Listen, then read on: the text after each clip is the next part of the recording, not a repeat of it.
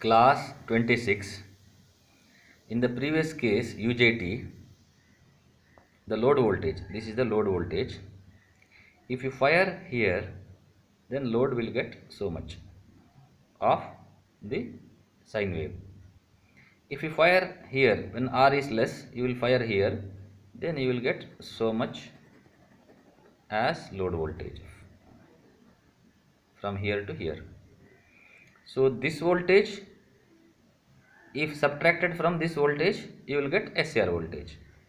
In SCR you will have full negative half cycle plus this portion. So SCR voltage will be like this plus negative half cycle full.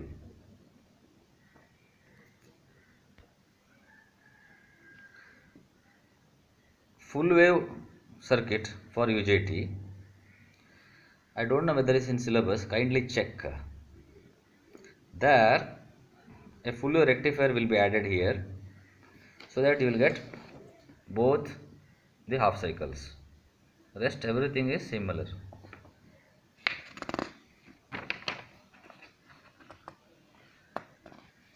Comparison of different firing circuits.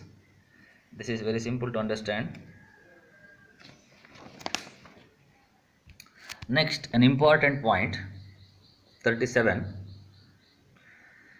Two important functions to be fulfilled by the gate circuit. First thing is, it should fire at right instant in a periodic manner. In the sense, you should fire alpha, you should fire the SCR at right instant, right alpha, and it should continue for the throughout the operation. In every cycle or every half cycle, the SCR should get, the gate should get the triggering pulse at the same instant.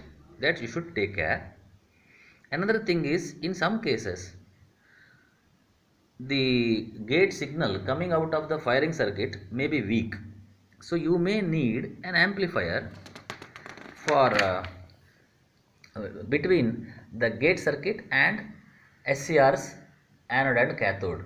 So you may have to use an amplifier. So first thing is at right instant, second thing is amplification. These two, and in a periodic manner.